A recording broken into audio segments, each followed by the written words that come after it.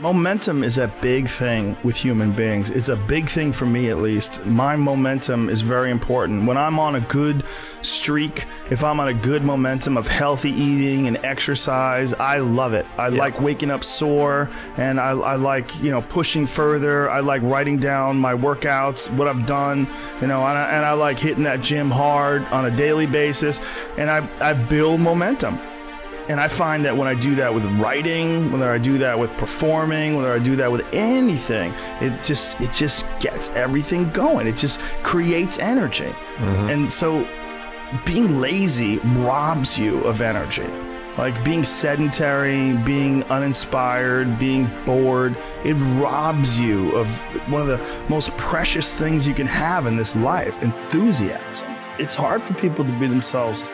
They don't like themselves. They don't like what they are, and so they like to pretend that there's something more exceptional instead of working at it. You know, but what people really seem to enjoy is people who don't do that. People seem to really enjoy people who just work at being a better person, being better at life. The more you concentrate on the image, the more people think it's gross. Like the more you concentrate on what you're trying to project and how you would want people to view you or how you want people to talk about you, the more it seems disgusting. One of the hardest things to do is to go from being really great at something to sucking at something, and that something that you suck at is now your path. There's a lot of people that are scared of their ability to do something that's difficult. They're scared of whether or not they, like, you see someone who's doing something that's really tough to do, and you go, man, I don't know if I could do that. I don't know if I could force myself to be disciplined. I don't know if I could force myself to take that kind of action. Well, if you do force yourself to take that kind of action, you don't have that question anymore. That question, I don't know if I can do it. Enjoy life. Life is filled with so many different kinds of experiences that are available. And that's one of the things that you sort of open up to when you relax. When you relax and, you know, you don't worry about what you look like, you don't worry about what you sound like, you don't worry about how people feel about you, because you've thought about all these different things on your own, and you've kind of corrected as many things as you can correct given that time period. But you feel comfortable that you're on a good path. Mm-hmm. You know, then you sort of can entertain ideas that maybe you wouldn't if you were insecure or more insecure. You know, I think you have to be insecure if you're finite. Knowing that you can achieve a certain level of excellence, whether it's at martial arts or anything you're doing. If you do know what that feeling is like when you've worked for years and years and years and you achieve this certain level of excellence, it's very unusual. You realize, like, oh, that could be achieved in other venues. You just have to find the venue, apply the discipline, and that's where you get so much more benefit out of a struggle that you choose to embark in versus a struggle that life throws upon you. And I think the more you choose to embark in these struggles, these especially physical and mental struggles, because I consider both martial arts, yoga, and actually even trail running, I consider the mental struggles as much as physical struggles. Like, because I could stop anytime I want. I'm halfway up the hill, I can go this, I'm walking the rest of the way. Yeah. Call my dog over, put him on the leash, I'm like, we're walking, buddy. But, or you could say, no, this is what I'm doing today. I have a very clear plan in front of me. My plan is we're doing 4 miles today. This is where we start. This is where we end. This is what we're doing. And then doing it. Just do it. I fuel myself with enthusiasm, you know, and there's so many things to be enthusiastic about. That's one of the most amazing things about the time that we live in, is that we have access to things that aren't near us. You know, we can bring them to us, whether it's physically bring them to us or go to where they are or watch things that are not near you or read about things that are not near you. This is a very unique time, and these tools, I mean, it would be a terrible tragedy to not take advantage of these. And when I talk to people that don't have interests and they don't pursue a bunch of different things, they sort of do the same shit over and over again, they kind of half-ass it and they're bored with it. I'm like, you could do different. You could there's a way to do this where it's more fun. Like, there's other options. Like, you don't have to be lazy.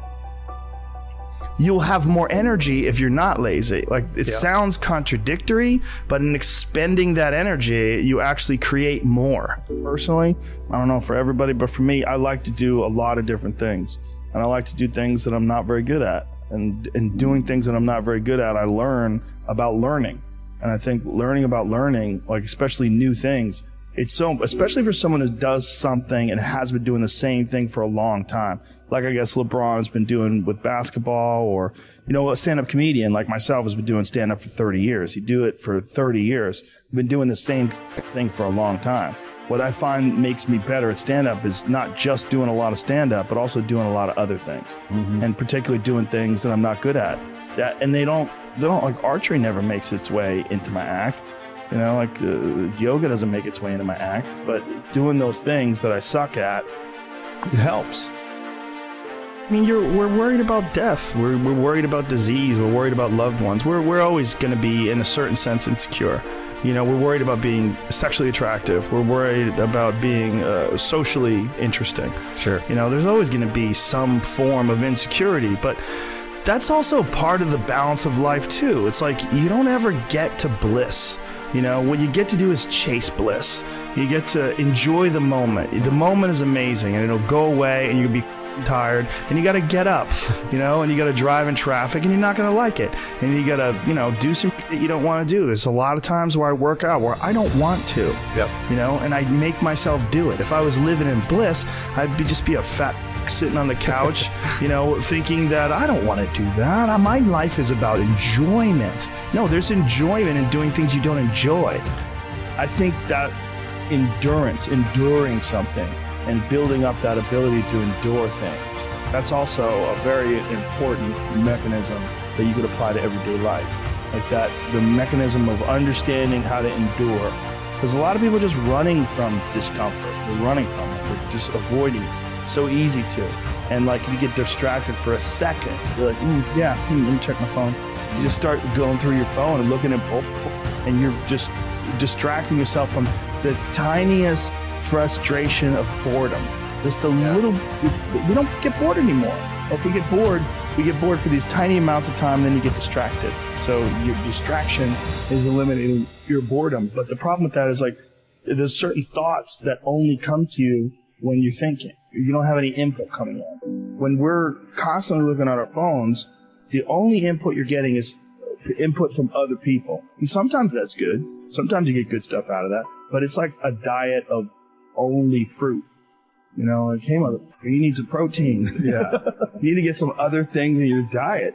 Yeah. And I think having discomfort in your diet, like having it as a regular part of your life, it minimizes the amount of other kinds of that you create. Being humbled in any way, shape, or form, I think is very good, because I think the ego can absolutely run away with it. One of the things that I tell people all the time, because a lot of people have a hard time defining themselves. They define themselves by failure because they failed. But I'm like, you're not your failures, you're you. Okay, your life is a series of lessons you've learned. Now, if you just dwell on the failures, like, that's not healthy. It's not smart, and it's not empowering. What you got to do is look at those failures and go, well, now you know what not to do. But you're not that. You're you.